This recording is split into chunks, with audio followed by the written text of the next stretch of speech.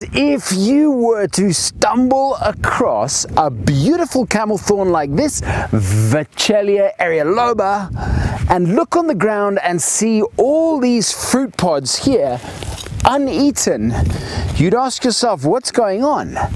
This must be a very, very unusual place because there's no livestock here that's eating these, and there doesn't appear to be any wildlife here that's eating these either. And everything loves these pods. Well, I can explain that. That's because I am in a very, very remote part of the Kalahari desert in Botswana during midwinter, when there's absolutely no water around and therefore very little wildlife. This is a wildlife area. This is the stunning KD2 wildlife concession just on the outside perimeter. This is communal land on the outside perimeter of the Kalahari Transfrontier Park, which is a beautiful, beautiful park. The park, by the way, where all the meerkat movies were filmed. And if you've seen our little meerkat episode, that was filmed very, very, very close to here, about 500 meters away actually. And this is really unique parkland. You can see this open grassland dotted with these trees, mostly the same. They're mostly the camelthorn. Really, really, really stunning. Camelthorn tree, beautiful tree, used by early pioneers for its timber, used to build wagons, a lot of medicinal applications. It's also a lovely scented wood. It's got a beautiful smell.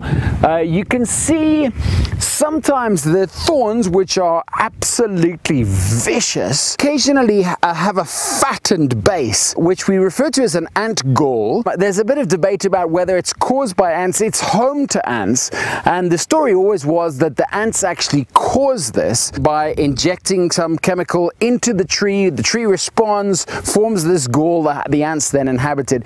We don't really know if that's true or not, but nevertheless there is clearly an association between these swellings and ants. Swellings are also found in another tree very common in this area, although not on that variety in this area. That's the acacia, or should I say Vachellia luderetzi.